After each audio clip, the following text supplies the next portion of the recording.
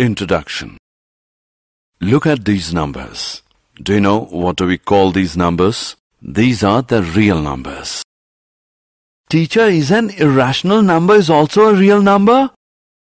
Yes, an irrational number is also a real number. A rational number or an irrational number is called a real number. Today we will learn more about rational as well as irrational numbers. Objectives. At the end of this lesson, you will be able to define irrational numbers, show whether the number is irrational or not, explain rational numbers and their decimal expansions, convert the rational numbers into decimal expansion.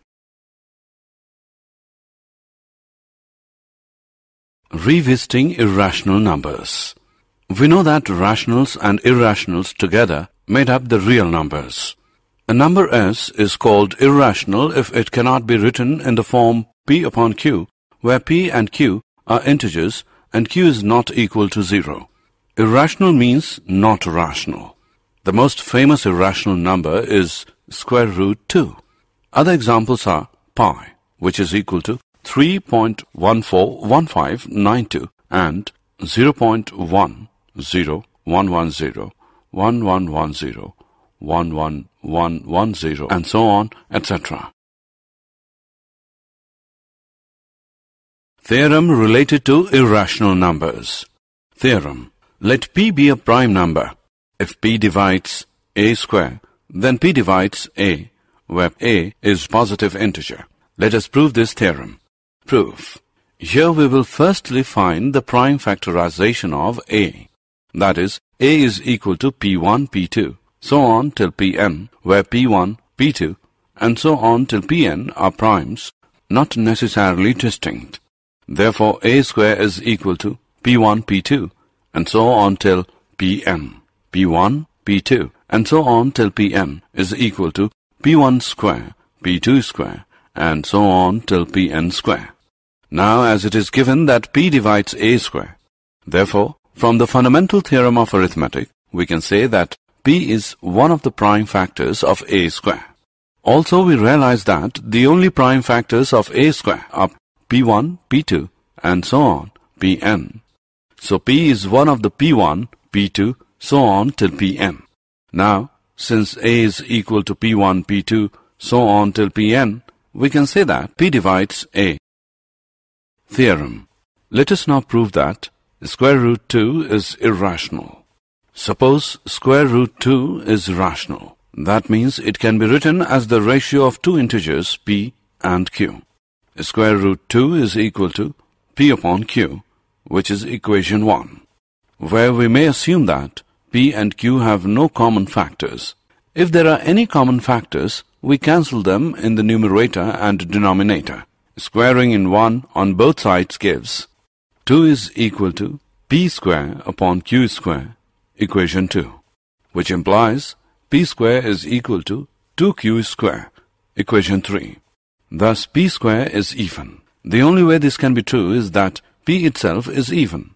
But then P square is actually divisible by 4, hence Q square, and therefore Q must be even. So P and Q are both even, which is a contradiction to our assumption that they have no common factors. The square root of 2 cannot be rational. Example. Let us solve an example now. Prove that 1 upon square root 2 is irrational. Proof.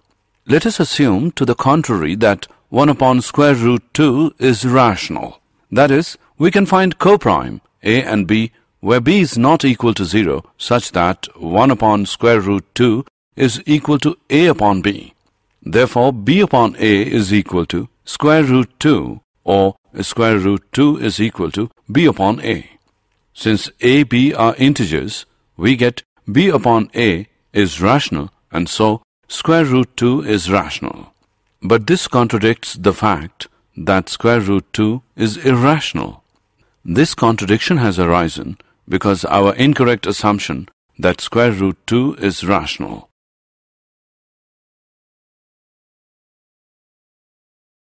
Example.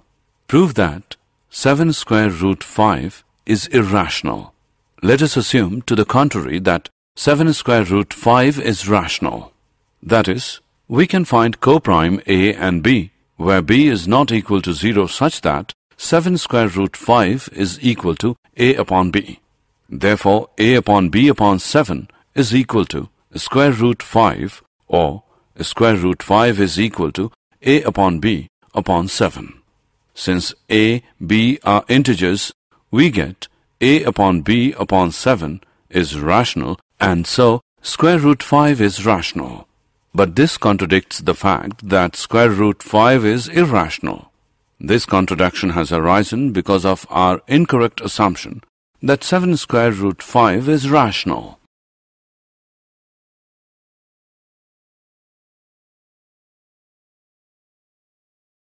Revisiting rational numbers and their decimal expansions. As you may remember from school, rational numbers have a terminating or eventually repeating periodic decimal expansion, whereas irrational numbers don't. So, for example, 0.123, 123, 123, 123, and so on, with 123 repeating forever is rational. In fact, it is equal to 41 upon 333. Whereas something like 0.1, 2, 3, 4, 5, 6, 7, 8, 9, 10, 11, 12, 13, 14, 15, and so on, which will never repeat, is irrational. Terminating decimal. If the number of digits after decimal is finite, is a terminating decimal. Example, 2.57, 3.1925, 0.333. Non-terminating decimal. If the numbers of digits after decimal are infinite, then it is a non-terminating decimal. Theorem related to rational numbers and their decimal expansions. Let x be a rational number whose decimal expansion terminates.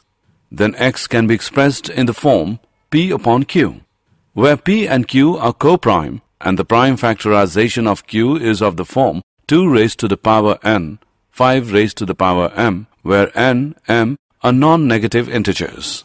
For example, 0.1837 can also be written as, we know that the rational number p upon q can be converted into decimal representation by using long division method by dividing p by q.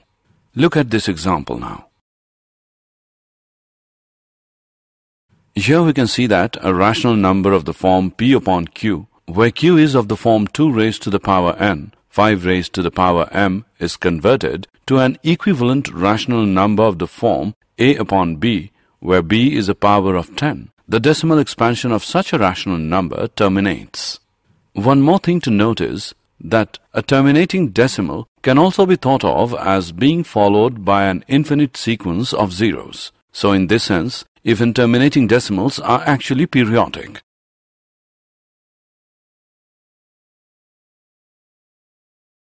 Theorem.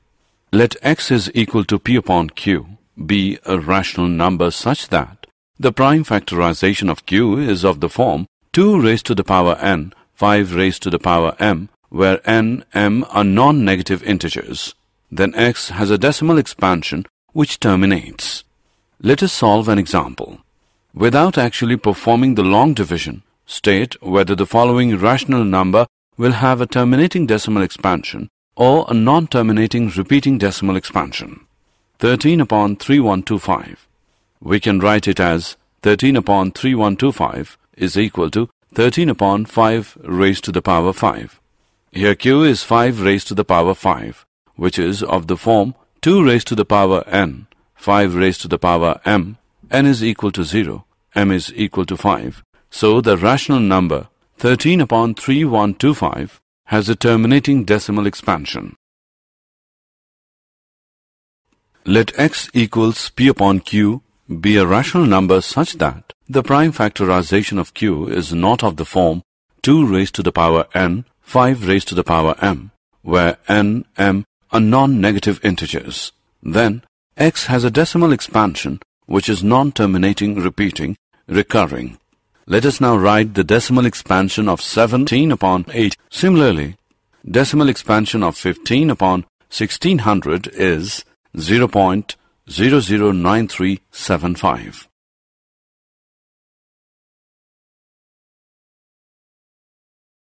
Did you know? The word algorithm comes from the name of the 9th century Persian mathematician Al-Khwarizmi. Even the word algebra is derived from a book he wrote called Hisab al-Jabr wa al-Muqawala.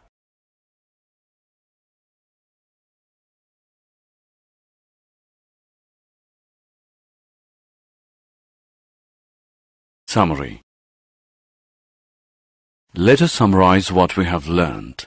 Let x be a rational number whose decimal expansion terminates. Then we can express x in the form p upon q, where p and q are co-prime, and the prime factorization of q is of the form 2 raised to the power n, 5 raised to the power m, where n, m are non-negative integers.